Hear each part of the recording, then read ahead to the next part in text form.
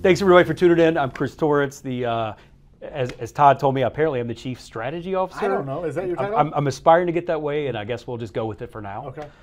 So Todd, welcome. I know you flew in today from Richmond. Richmond, Virginia. Yeah, that's it happens to be the Commonwealth of Virginia's happens to be my home state, so we already have something in common. Although I know you're a native we got rid of of Ohio. Yeah, you did years ago. Yes. So I still get back for a visit every so often. So Todd, why don't you introduce yourself for those that may not know? I mean, we know you're the CIO, so you are you're the big man. But why don't you give us a little more context of what your CIO role entails over at Estes Express? So at Estes, I'm the CIO at Estes Express Lines. A lot of the jokes I make, like in our industry, we've gotten title happy, right? So there's CIOs, CTOs, CTIOs, CISOs, Chief Data Officers, like whatever you want it to be. We have a CIO. So really, at the end of the day, I have accountability for kind of all of the IT operations and a lot of what we're doing to kind of drive the business forward from a technology perspective at Estes. For context, and I know you have a lot of this and you know all of this, we are the largest privately held trucking company in the United States. We are, I'll say, one of the largest in these days. Where we fit changes, given with the changes in the market, but we're one of the largest LTL providers in the country. Yeah. So we move lots of freight. Yeah. That's one way to put it. In a little bit of the industry that lots of people outside of the industry don't know exists or don't understand. Yeah. Well, on that note, Todd, how did you get into this lovely trucking LTL space? And I assume some people might, we use acronyms quite a bit. So even LTL. So tell us first how did I end up here? Estes family somehow convince you or bamboozle you into joining the family over at Estes? No, fair enough. So I had spent we'll call it 20 years in consulting. A large portion of that in Richmond, Virginia. So, and Richmond's a really big small town. Yeah. So lots of community in the IT space there. I had done work with the prior CIO at Estes, and had been talking to him about kind of the next steps in my career, right? Yeah. Like when you hear consultant, it's lots of road warrior, those sorts of things. And I wanted to be home a little bit more. And quite frankly, in the consulting space, you get to go half solve lots of problems.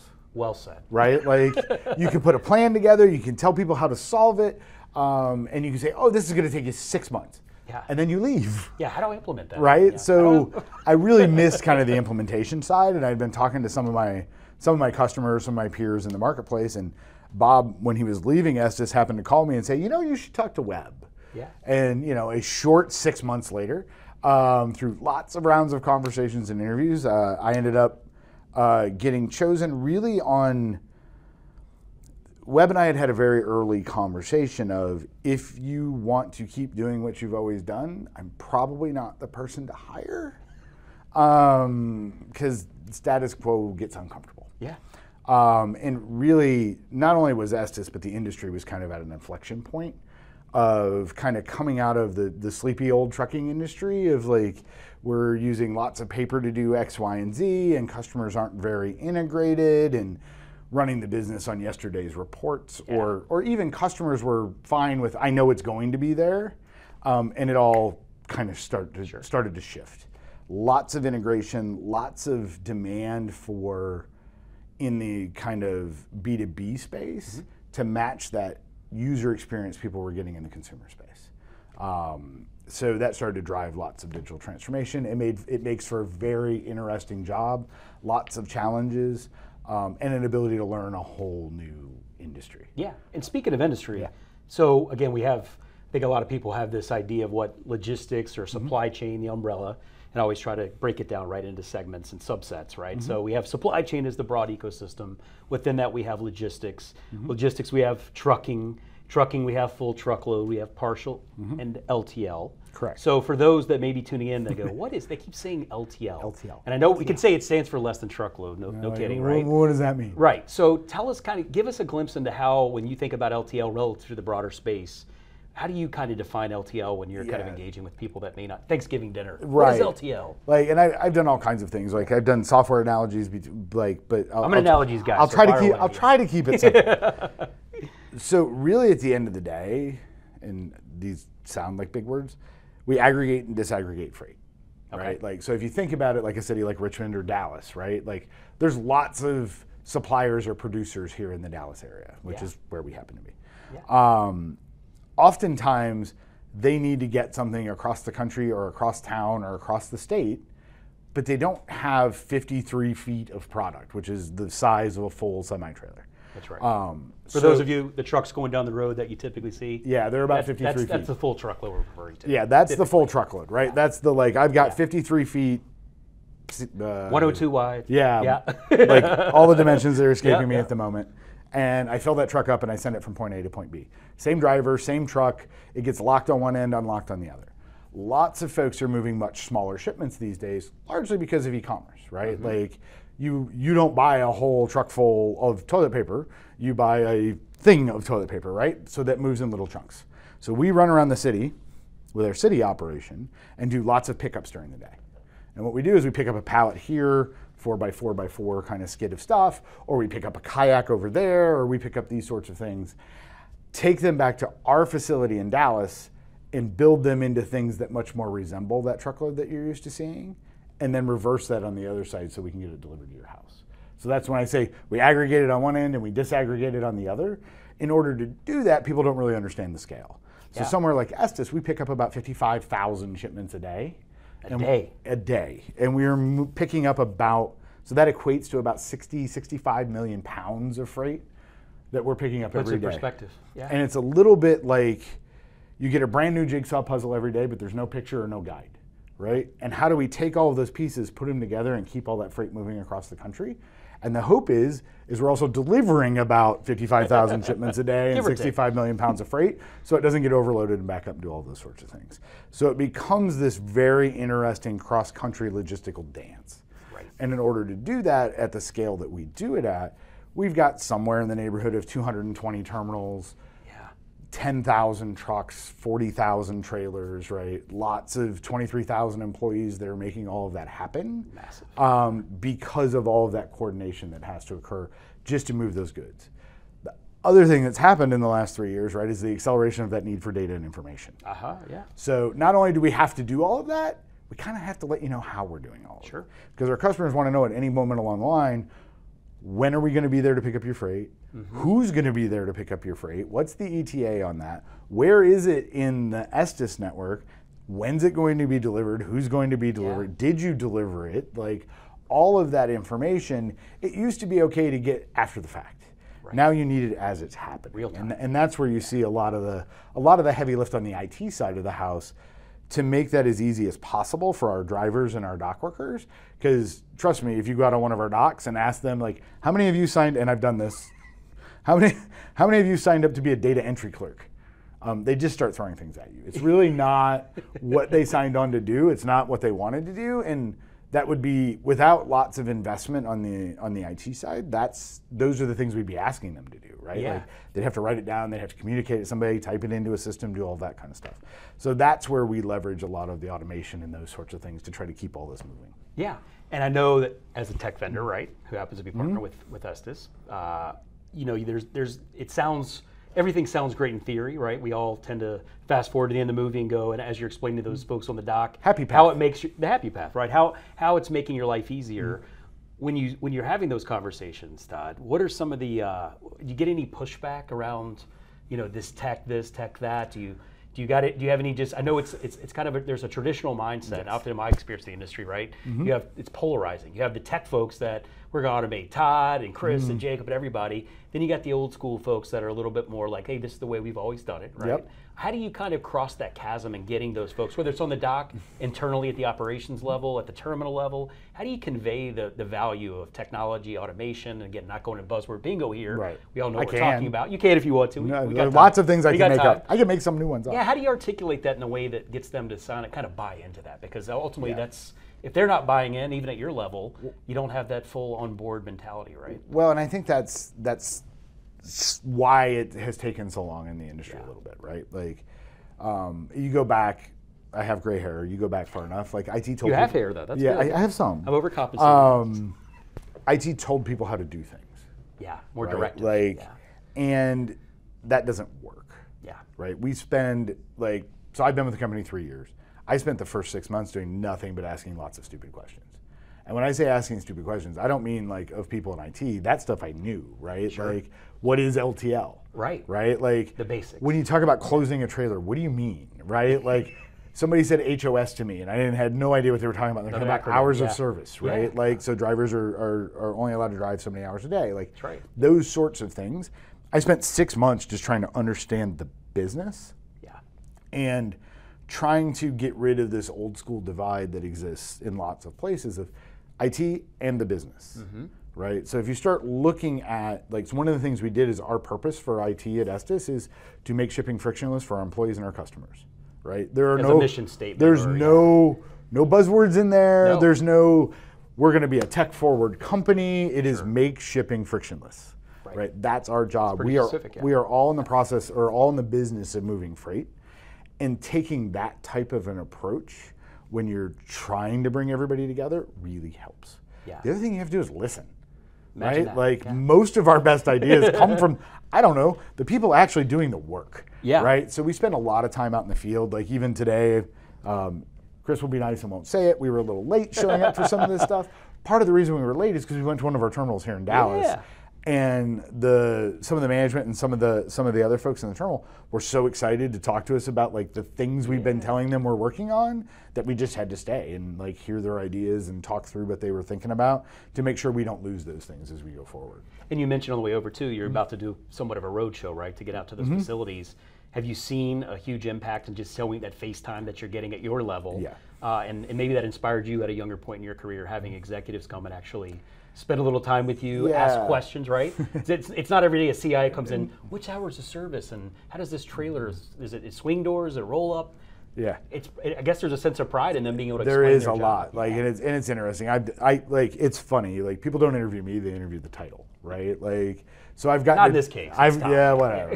I've gotten to do a lot of these things because of my title. So I made sure in a couple of them that like they're going to the terminal, they're taking pictures, they're interviewing drivers. Like, so I have drivers now that have been in the Wall Street Journal for like IT stuff because they were going out and talking to them about what we were doing. I guess right? that made their day. Yeah, and it got them razzed for probably a good 90 days too. But that's all good, right? Like, and it's folks are very open, and I tend to not be a title first guy as much as I joke about it. So oftentimes I'll show up at a firm and be like, I work in IT. Like, here's what I'm trying to do. What problems are you having? The other thing I tell my folks and I do, it's really important. Like, if they're having a problem at that moment, fix it. Yeah. Right? Like, I've stood on docks and ordered cell phones. I've ordered monitors. I've gone reconnected things. Like, sweep out a trailer, pick up trash on a dock. Like, do those sorts of things. Lead by example. Because we're all trying to move freight, right? Like, at the end of the day, if we don't move freight, it doesn't matter what I do, right? Like, and that business first approach, I think becomes very important and can get lost sometimes in the buzzword bingo of digital transformation. Fill in whatever transformation, we're all becoming butterflies kind of word you want to use. You can lose the focus of the business, and it's important to keep that front and center. Sure.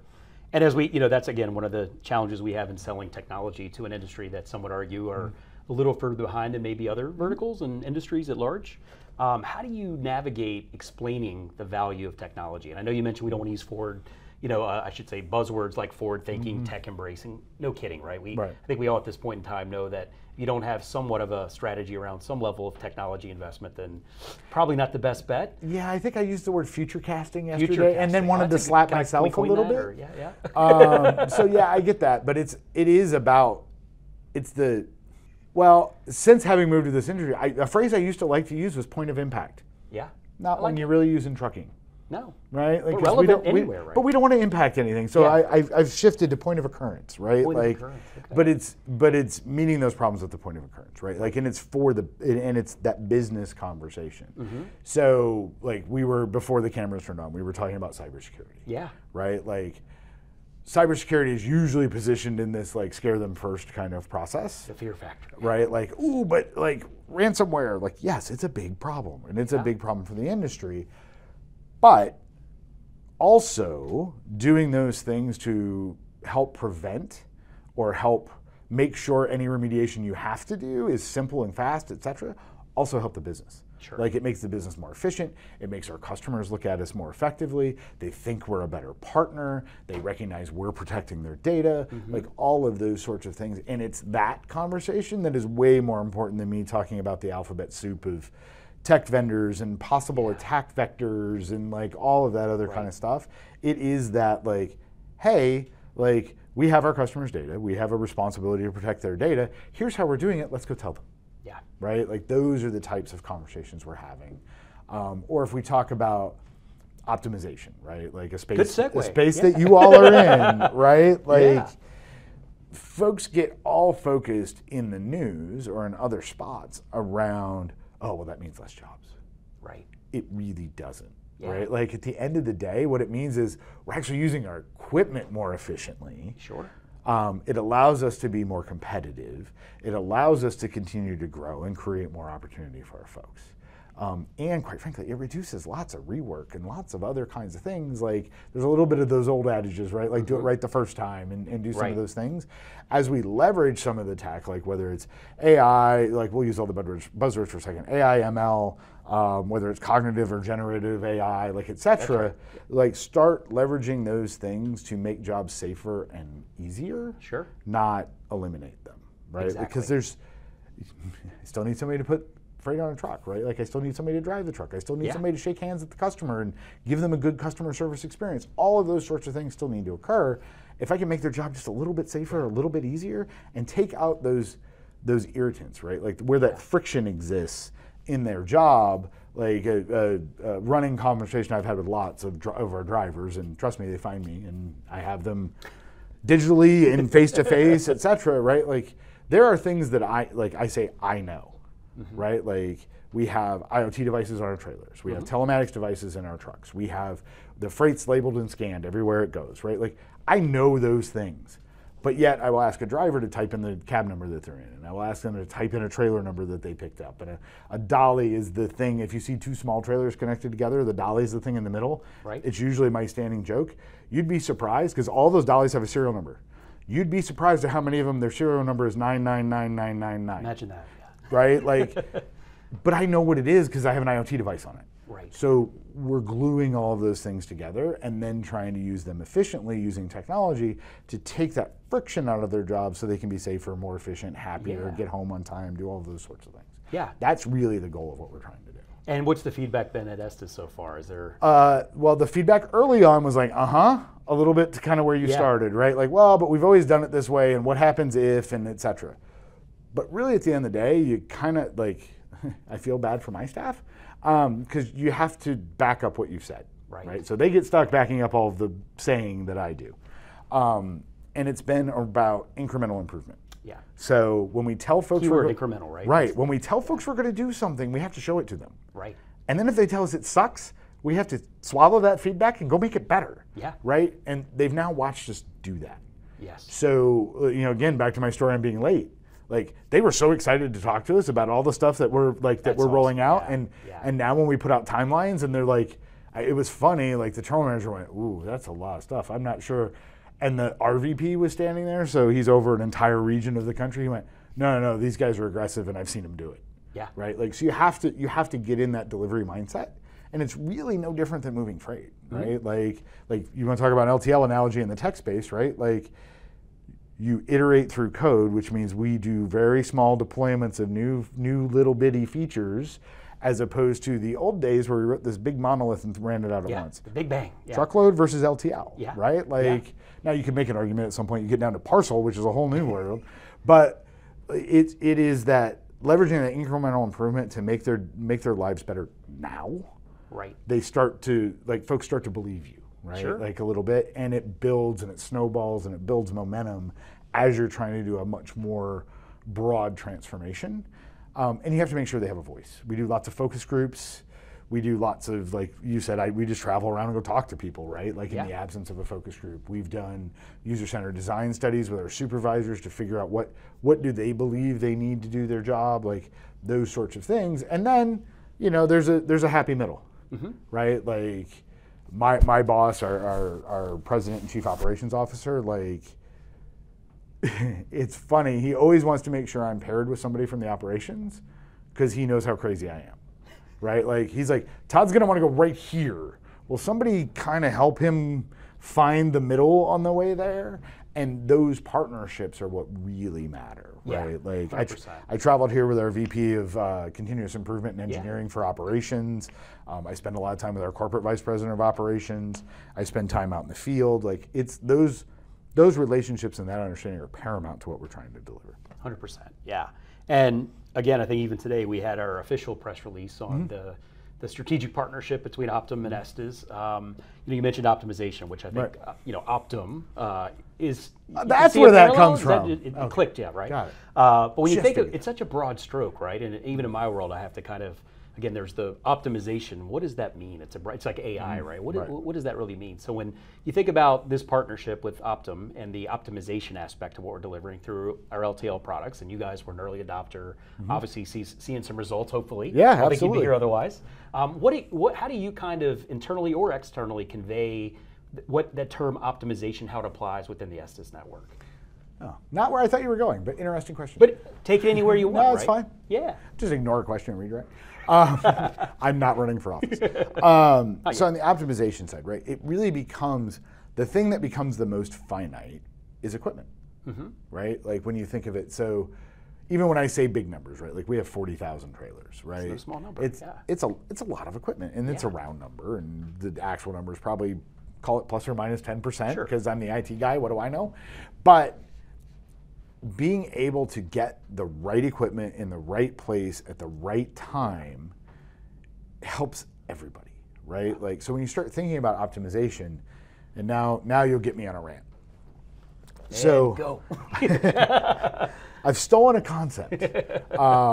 So I'd done a bunch of research on Industry 4.0 in the manufacturing space, right? And they talk a lot about digital twins. So if you think about how they design vehicles, cars, airplanes, et cetera these days, well, it used to be you build it, right? And then you build a wooden model, and then you build this other model, then you put it in a wind tunnel. Well, they don't do any of that anymore, right? Like they do all that digitally, the wind tunnel's digital, all that kind of stuff. And it helped them be more efficient in kind of how they produce those things and those prototypes. I'm looking at that same concept from a freight perspective and building a digital twin of the freight life cycle, right? So because today, if we have an idea about a different way to load a trailer, we've got lots of trailers and lots of terminals. We can go try it. That could get expensive, right? And it disrupts the terminal's operation and it does those things. So it becomes much easier and much more efficient for us. And it really is just a complicated math problem. A lot of math. Right? So when we start looking at optimization, there's different parts of the business that you can apply that to, right? Like one of the most expensive things in a less than a truckload environment is your line haul network. Sure. When we say line haul, remember when I said we had about 220 terminals? It is that travel of those shipments between those terminals. That's right, yeah. Right? It's like, so it's not the pickup, it's not the delivery, it's that middle piece, right? Well, that gets very complicated for us. And we want to do it as efficiently as possible, which means we want that equipment utilized and using as much of the interior space of that trailer as we can. We want to do it in the shortest amount of miles, so it helps with our sustainability goals. It helps with our cost savings, quite frankly, with less diesel and those sorts of things. It means our drivers get home on time and we don't run into hours of service issues, all of those sorts of things. So there's lots of math applied to how do we best optimize that, and the problem is it changes every day. Right? Like remember the 60 million pounds of freight, 55,000 shipments. Well, just because I know I'm picking up about that many every day, I don't know where they're going. And I don't know where they're routing to and all those sorts of things. So it needs to be fast, it needs to be efficient, and where some of those AI models come in, it needs to also have the ability to learn and say, ooh, I actually could have saved them 300 road miles, or I could have saved whatever in this space if we'd have done it this way. So that's just one piece of the business, right? Like when we talk about the partnership, and I think in terms of that digital twin, so we're doing that today in our line haul space. We have haul plan and driver plan to help us do that. What we've announced, to keep me honest, we've announced at this point, like we're also going to start using your Route Max application, which is the city kind of operation. So now I can I said set that pickup and delivery aside. Well, this is the pickup and delivery. Right. I don't know who's going to call me today. I don't know how many pallets they're going to have. Some of them are pre-scheduled.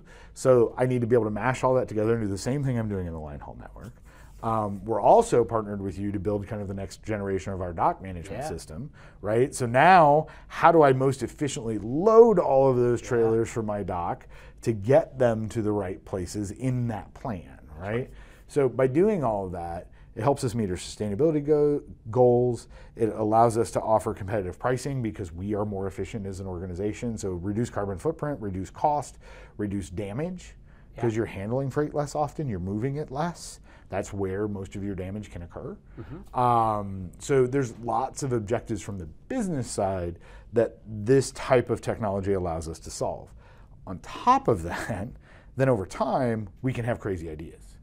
Right? So we can extrapolate that data, pull it up to a modeling level and say, what if? And I can, like, what if we added a terminal over here? Or what if we closed that terminal? Or what if we just added doors over here or did different things? So you can start simulating that much like they do in the industrial world and start playing with variables to see how we can continue to improve those things so that we've got the right resources in the right places and we can stay competitive in the marketplace and provide all of the information that our customers are looking for. That's right. And on top of it, like another thing,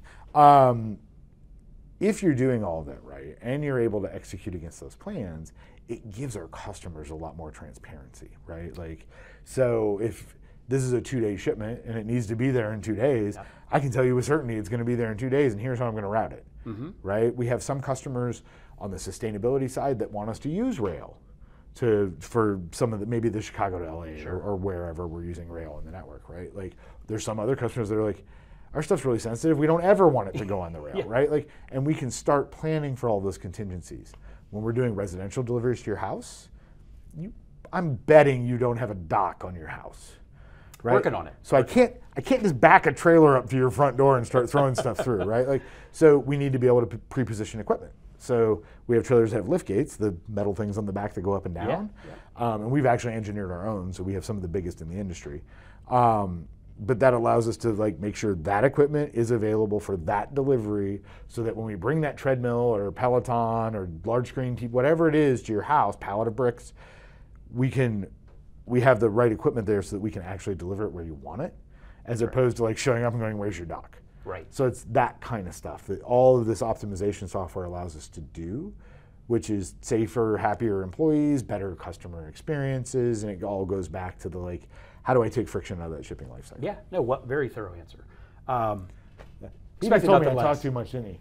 No. I said I think that's exactly. That's a very thorough answer. Shut the hell up. I needed water. No, get a little sip. Yeah, we're recording. No, that was good. I think that the more context, the color, the better. Todd, you're a data guy, right? Is that safe? Sure. CIO? I don't care. You play with data a little bit here and there? Maybe. What are your thoughts on, my experience, right? That's one of the, at the end of the day, it's all a data play, right? There's lots of applications, whether it's in this industry or any other. And we talk about the power of data, we talk about the security of data. Right. What about the qualitative aspect of data?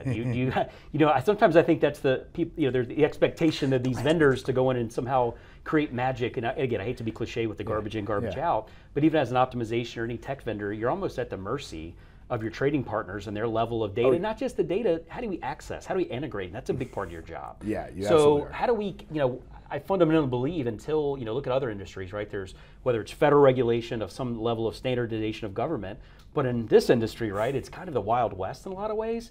I'd love to get your insight on how do we do, I don't know if there's a fix, but how do we get better at being with our trading partners? And maybe it starts with data quality and access and the pipes to the data. Yeah, there's lots of things out there in that space, right? Like, so you've got the Digital Council and the NMFTA and SMC3 and like these industry acronyms of associations that are trying to tackle it at the, I would say, the highest level of integration, right? Like, what are the APIs that folks are making available, and what are those gold standards for those APIs between logistics providers and shippers, right? That's only part of it. It's only part of what you're getting at, right? Like, so if you start, like, I'll stay in the optimization side for a second. When you start thinking about how do I optimize all this stuff, well, I have to have good data about what that stuff is, right? And we work in an imprecise industry, right? It's very easy, like if you own a tire shop, right? Like, or you own a small CNC manufacturer, right? And I want to ship these things. Well, it's 3 feet by 3 feet by 3 feet, and it weighs 600 pounds. Yeah. We pick it up and it's 5 feet by 5 feet by 5 feet and it weighs 1,800 pounds. Well, that throws all of the optimization out of whack, right? Like, absolutely. So part of what we are doing to resolve that is building much better integration layers to start surfacing that and having the conversations with the business around what's accurate, what's not, right? Like, because we may get that data through EDI, thing maybe lots of people haven't heard about in a while, but there's lots of EDI in the logistics space. APIs, websites, cocktail napkins, emails, phone calls, like there's lots of ways this data comes in. So at some level you have to standardize that ingestion of like, here's what this means. You have to have a common language. In IT, you'll call it a common data dictionary, right? Like of here's what these things mean and here's how we deal with it. Then secondarily, you need to be able to move it around the organization and keep that same meaning as it moves. So we've started with, building out a data fabric layer just to be able to move the data around the organization without copying it. Right. Now we're moving towards more near real-time streams. So as that data is streamed around, more people have access to it, which gets more eyes on it, which gets more systems on it, so that you can start ferreting out that accuracy in the data. And our industry is, secondarily, our industry is messy because there's lots of players. Right? Like, so back to the guy with or the gal with the CNC manufacturing shop, right? They could call us directly. They could call a third party. They could call a broker. They could call the consignee, which is the person they're shipping it to. All of them could send us a pickup request at the same time, right? So now we're back into this AI conversation, right? Like, how do we learn from those interactions and go, well, all 7 of those are actually the same one. Right. So we don't want to send a truck out there 7 times, right? Like, and B, we do want to make sure we send one out there once. Right? Like, so there's all of that kind of stuff. So you start leveraging AI in the spaces in a real-time aspect to be able to almost cleanse that data and start making sense of it at a speed and a scale that a human can't do it anymore, right? Like, I don't care how many clerks or analysts I had, you couldn't sit down and go through, like when I say 55,000 shipments, that might be 120,000 handling units that we're picking up a day. So it's 120,000 different things we've picked up. Exponential problem. And then those break down into pieces, right? Like some of our customers still ship us pieces and then we have to build the pallets. So there's lots of moving pieces there. So trying to do that without that cleansing mechanism gets very difficult. And then secondarily, being able to move it at the speed of business becomes important as well. So we've been, 2 years now, we've been investing a lot in those data integration and data cleansing layers so that we know what we have. Now the upside of the trucking industry is nobody ever threw anything away. Right? So like I've got lots of data to go train things on. And on top of it, we generate lots of data every day. Right? Like at the scale that we deal in, because like just think about an IoT device that's delivering a ping every 5 minutes on one truck, right? That moves 600 miles a day. So you start doing that and then it's 10,000 of those. And then each one has at least 1, maybe 2, which is actually 3 IoT devices on the back of it that it's also moving with that are sending those same. So there's lots of data out there to train things on, but there's also lots of noise to kind of filter through and sort through. So it's not an easy job. No, I don't envy the task of whoever's responsible for somehow getting that data further along and standardize it. And that's all just the efficiency side, right? Like you've got safety and regulatory and all of the other stuff that you've got to deal with as well. So lots of different pieces. And you guys work with a multitude of different vendors. We're just one. Right. So how do you any best practices? I mean, you've engaged with multiple vendors at Estes and probably in your prior life, maybe a bit of vendor. I have. Any best practices for folks that when you're thinking about the best partnerships, those projects that have come to fruition successfully, and those that haven't? Any common themes that you can find that, again, I say a practice that could be, again, you look at these as partnership, right? That's a broad stroke, a term that means different things to different people. But when you think of that true partnership, the collaboration aspect, and just the best ways to deploy technology within an organization that's as massive as Estes, what are your thoughts on again, those best practices? So really a lot of that, so I told you before, like purpose is make shipping frictionless for our employees and our customers. We also have a set of principles, right? And a lot of it boils down to some of those principles. So transparency. Everybody has to understand the why, and like not only do you have to understand, you have an obligation to understand like why are we doing what we're trying to do, right? Responsiveness and resiliency. We all know we're going to get it wrong. right? We don't know how we're going to get it wrong, and hopefully when I get it wrong again tomorrow, it's in a new and creative way. Right. Like, we have to understand what's going on, and we have to build common understanding amongst one another, right? We've got to strive to continuously get better as we're doing it, so continuous improvement. Knowledge sharing, you know things, I know things, lots of other folks know things. Like, we need to be able to share that in a collaborative environment. We need to keep it as simple as possible. Now, the trick in all of that and why I can rattle all of those off is it spells trucks, right? So I'm not completely stupid from a marketing perspective. Like, it's about as good as I get from a marketing perspective, but those principles actually really matter, right? Like, so there is no partnership when you just want to sell me a thing. Sure. Right? Like, now it just becomes a game. And it's funny I had been a consulting vendor before, so kind of sitting on this side, it becomes a little bit sport some days, right? Where you're like, ooh, let's see what I can do with this. But it's not a partnership, right? Like, I may need the thing, you may want to sell me the thing, it's a transaction and we're done.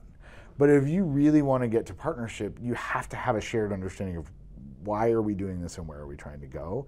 And you have to share in those outcomes. Yeah. If you don't have that kind of shared accountability, transparency, outcome-driven kind of nature, it's not a partnership, it's a transaction. Right. And it's fine. We do lots of transactions too. Like, I have to buy equipment, I have to do those sorts of things. But truly in those partnership spaces, it's about that shared understanding and shared outcome. Yeah. When you think of the Optum partnership, and again, just relevant, right? Yeah. What excites you the most about maybe present day and then looking forward? And I know we've touched on a lot of this, but your personal opinion on what really gets you up and goes, this is a project I really want to be involved with. So we're really starting to get at the core of the business, right? Yeah. So when you kind of kicked all this off, we were talking a little bit about truckload and LTL and those sorts of things. Let's be honest. Truckload is a massive industry. Sure, big piece of pie. Like 40 times larger than LTL, or I forget the latest statistics, right? It's also very fragmented because it's low barriers to entry, anybody can come in. Well, what keeps happening is somebody comes to me and pitches me, I have this idea for LTL. And then like 6 months in, they're like, I'm over here working on truckload. Yeah. Like, we figured out that's bigger, right? And I'm like, oh, good luck with that, because it's fragmented all over the place, right? Like, there's lots of solutions in that space. But here, you guys are almost, other than like, you are experts in the logistics space, don't get me wrong, you're a little bit agnostic when you're looking at like optimization, right? Sure. Like, Try to be, like optimizing any kind of a network is kind of similar. Sure. The inputs, the outputs might be a little bit different, but the actual optimization thought process is relatively similar, right? So I get really excited about you guys like focusing on this market and sticking to it and wanting to go that way and partnering with us in a way that we can stick to it.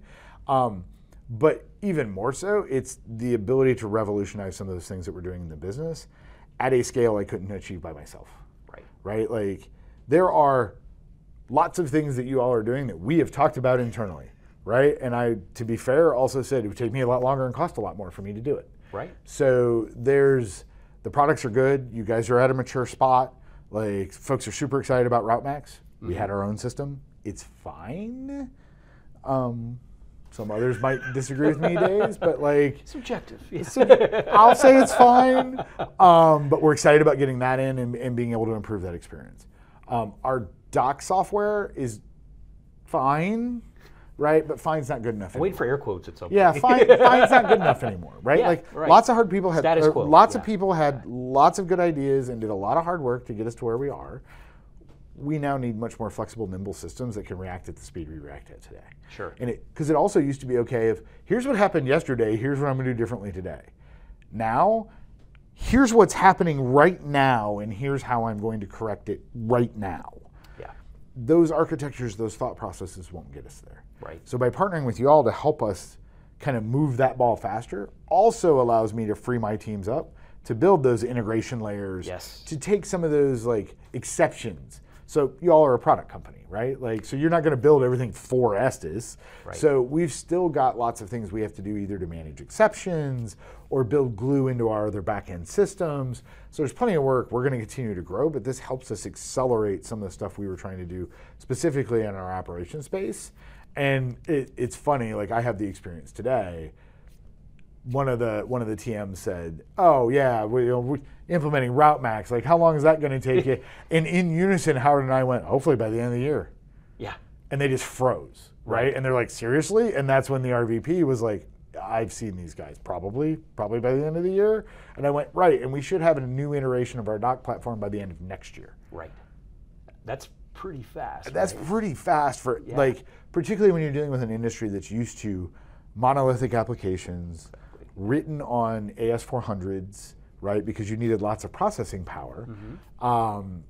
And that ability to be nimble and loosely couple things together and be able to still get results is a new concept, right? Like, and as we continue to drive through that, we're iterating and we're building confidence, and we implemented, you know, to be fair, haul plan and driver plan were not simple integrations for us. Right. Like, I've never heard simple and integration used in the same sentence. Right. We had to build for anybody. we had to build the muscle. Yeah. I suspect Route Max will be a simple integration. Yeah. Right? Like, because we're building that muscle, we're building those infrastructures so that we can piece things together where we need to. The other aspect of this is by, quite frankly, buying all the products from you.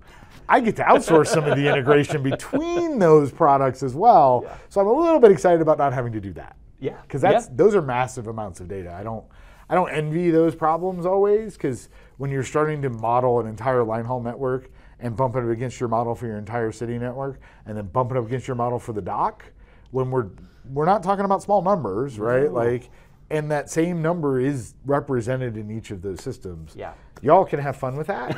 I trust that you will be able to do it and are already doing it in some instances.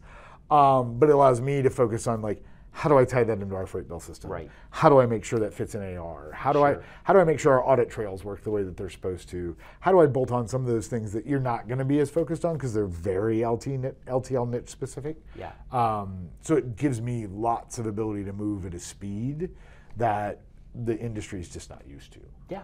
And you, speaking of industry, again, you kind of alluded to earlier, there's vendors you guys have engaged with that, you know, sometime later when you revisit the conversation, like, hey, LTL, we found it's kind of a limited addressable market. We moved into truckload. So one of the reasons I joined Optum within the last few months, right? It's because you're only going to do truckload stuff? Well, no, I look at it, right? It's kind of the story it tells of being able to, with Ravi, right, our founder, and being able to kind of go into the airline and the rail, the mining, LTL, right? Those are arguably more complex in some ways, despite being a more dense market with less players. So one of the attractions to me was, wow, if you can solve for that, and you alluded to this earlier, Todd, is, you know, yes, it's a different market truckload, but it is probably on some level the logic that's pre-existing can be tweaked to a certain extent to probably apply and be way more applicable in truckload as well. So what I would ask you is some advice, right? So if you're looking at a vendor like Optum that's saying, hey, I say solved is a very, it's a definitive term. I think it never is solved, right? It's just always incrementally trying to get better. Transformation. That's right, It goes on forever.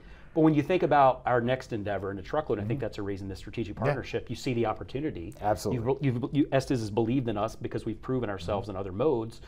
What advice would you have to myself, other folks on the Optum team, as we start to kind of get into the truckload sector? Any words of wisdom based on whether it's been at Estes or a prior experience in your life? So I'm gonna eat my own words a little bit, only because where I was at on the optimization side, right? Like optimization's. Like I get it. Ravi would argue that with me. Ravi has lots of degrees in a space I don't. I'm the dumb guy. I think truckload is just a next step. Yeah. Right. Like just makes sense. There's other complex markets that exist that can benefit from the core of those algorithms. So I wouldn't, while everyone's excited about the supply chain right now, and as much as I need you to be excited about the supply chain, and I'm glad that you are, I wouldn't limit myself to the supply chain. Yeah. Like when you start thinking about anything that's rented, right? Like those markets get very interesting from an optimization perspective. Have had the experience to be near, I wasn't actually on the team working on it, but advised them a little bit, like around projects where, like, think about healthcare, right? Like how inefficient the utilization of scarce resources is in that marketplace. And because lots of what you're focused on is in that optimization efficiency space, I think it plays well across. And while the user interfaces might be different, like, you're like, why is this thing called Route Max? I think the core logic of what you guys are building upon, and I think you're managing it well through like organic growth of the company. You're not attacking every market at once. You're kind of going one at a time. And anybody who's come to me for advice, get really good at this, then get really good at this. Right. When you try to get really good at all of this, that's when I watch people start to falter and wane. Mile wide, inch deep mentality. I've seen it all the time, right? Couple more questions. There's guys on the... You're my ride, so... Actually, sitting over there, so... you mentioned going out to the terminal today, and I know you get out there and see lots of folks, and even prior to Estes, you've worked your way up the ladder, and we talked a little bit about you're more of a, I guess, a non-traditional is the way you put a CIO. I get told that all the time. Too. I'm non-traditional in a lot of ways too, and I think we share a similar path of kind of learning from the bottom up, and I think ultimately that's exactly what's gotten us here. I think that's my personal opinion. But anybody that's out there right now within your org or elsewhere that's saying, how do I become a CIO one day? If that's my aspiration. And you've got a lot of lessons, and we certainly could talk for hours over beers and so the do's and don'ts. That was your way of saying keep it brief. No. I think it's a loaded question, but I'd love to know any quick couple lessons that you've learned and advice you would share to people that again aspire to get to want to be the Todd Florence of their own company. Yeah, there's a million paths, right? Like an early story. I didn't tell you before, so I'll make up a new one. I was getting my MBA. Right, so one of the things when people call me non-traditional, my degrees are in finance and economics, right? Like I didn't come out with a computer science degree, and here's where I'm going to go. I think finance and econ are not a bad place to start. And you start telling interns today that are computer science engineers that like my degree's in finance. They're like, how did numbers are numbers, right? And then you get on a whiteboard and you start architecting something, and they're like, we're now confused, right? So business first. Yeah. Like. Tech is becoming less and less of a mystery as companies mature and technology matures, right? Like, but business first. Understand the business that you're trying to serve. And that doesn't mean you need to go spend 10 years, like, I'm going to go work in sales for 5 years, and I'm going to go work in finance for 5 years, and all that other kind of stuff. But it is fundamentally understand the outcomes that the business is trying to get to, and then start the process of how can I apply technology to help solve that problem, right? And that type of translation puts you in the right conversations, right? Like early in my career, I met, at the time, he was a very young CIO. He was the youngest CIO at Seagram's ever. And I asked him that exact same question. I'm like, how do I get from here to there? Because I was working at WorldCom at the time, for those of us old enough to remember that company. And his first answer was dumb luck, which is the answer like every executive wants to give everybody. Like, how'd you get there? Dumb luck. And I called him on it. Yeah. And he kind of looked at me and he went, "You really want to know?" Well, all right. I started at McKinsey. Okay. Right. Like so those. You had me at McKinsey. Yeah. Those consultancies are a path. Right. Like you get to do management consulting. You get introduced to people in those roles. That is a way. Right. Right. But for me, I didn't know what I wanted to do. Right. Like I wanted to graduate college at a point in time a long time ago with a degree that I could do something. Yeah. Right. It was an actual thing, right? Like finance, accounting, economics. Like it was like there were jobs titled that. I could go do that. And I started working at a startup. And what they found out was they had me on the sales side doing sales and doing financial analysis of our sales. And they're like, the guy in ops is better at sales than you are. Why don't you go do ops?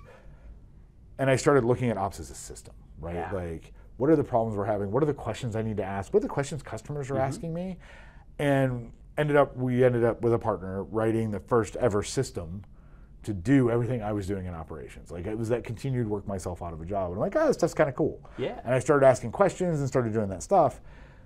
And then I found out I was a really bad engineer. So be a bad engineer, right? Like then move your way into architecture because then they'd at least don't let you touch anything. But really it was that shift of I am not the world's greatest engineer. Like my hands on keyboard is a terrible idea. Don't ask me to write code. But being able to translate the outcome that we're trying to get to and understand how you can apply technology to that, like used to be a bigger niche than it is now, but it's imperative now. Like you cannot do this job and you cannot do it well. And then without that ability to understand where's the business trying to go and how can I apply technology to solve that problem. Now here's the upside. That's kind of a hard thing to do. Right? Like I got to look at these things that are two disparate things and be able to tie them together and build an outcome. And be able to do it in a company that is not a tech company. Right? Like so we move freight, right? So it's a very different thought process than working for a startup that writes software, right? Like everybody's an engineer, everybody thinks that way. Everybody. Go talk the dumb guys have to anybody worth anything. Well said. But go talk to the customers, understand what they want, go solve it, right? And in our world, a lot of times it's the like, well, what if we tried this? Or what if we changed this process? Or what if we do those things? But the upside to all of that is, if you look at current research, there was a long time that this was it. There's nothing else you can do as a CIO, right? Like, you've kind of hit the top, then we created all that other laundry list of titles of CTO and all those other things.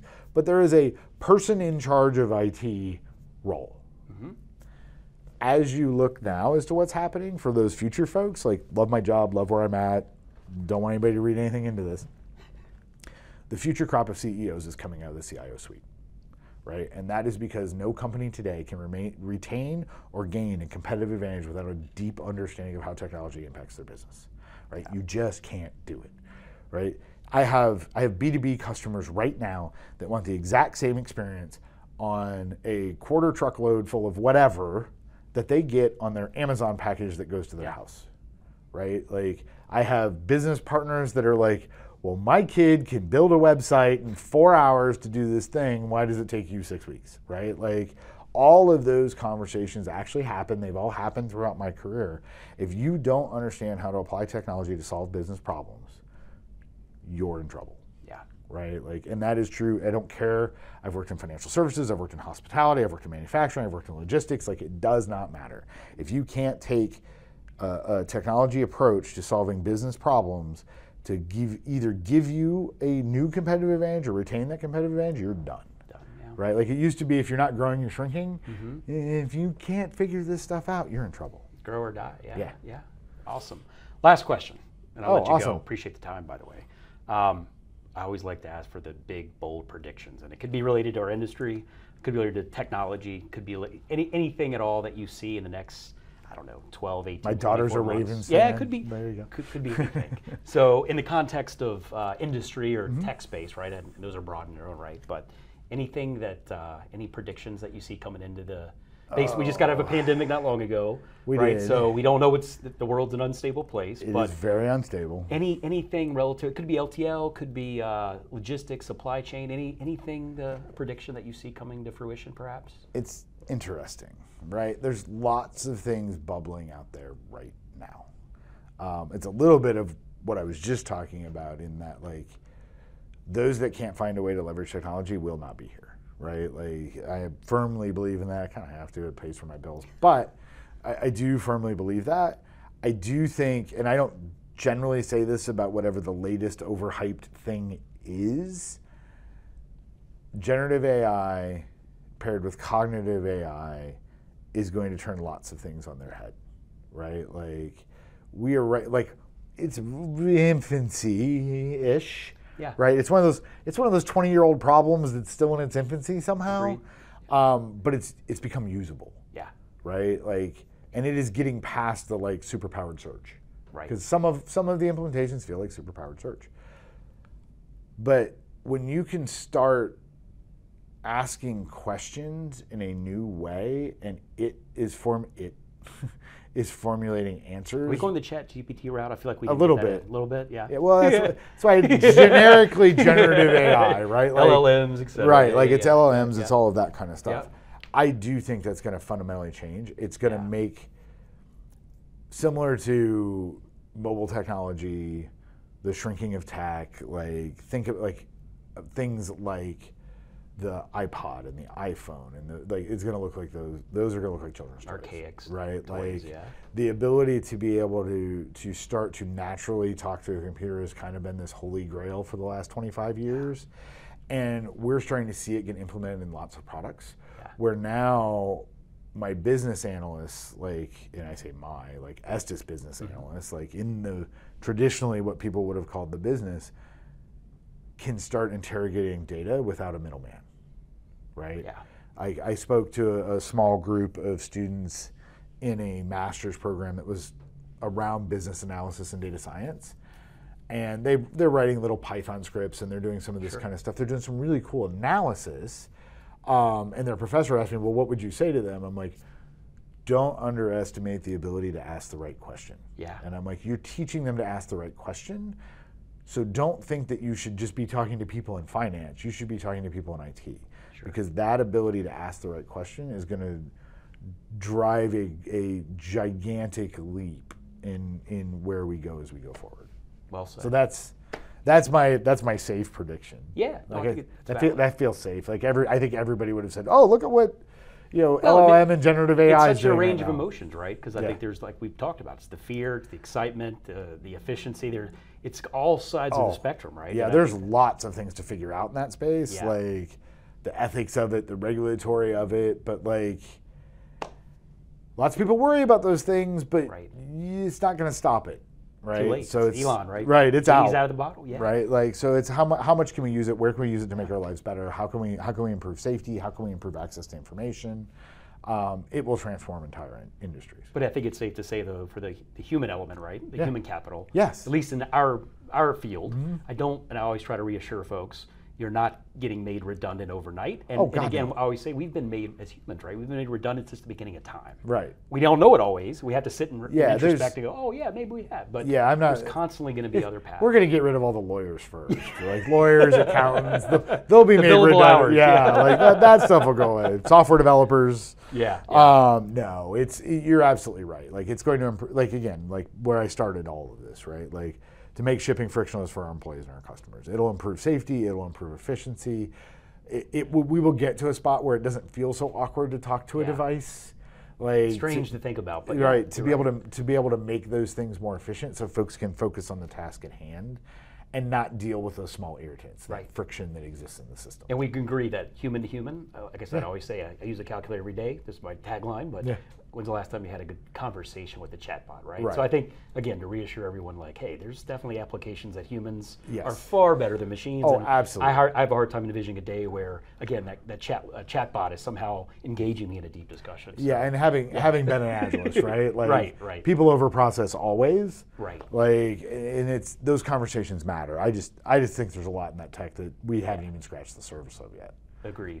Well, Todd, hey, thanks again for your time today, buddy. Thanks for Appreciate having you me. coming in, and thanks for everybody tuning in. And stay tuned for another episode here at the lovely Market Scale Studio in downtown Dallas, and we'll see you soon.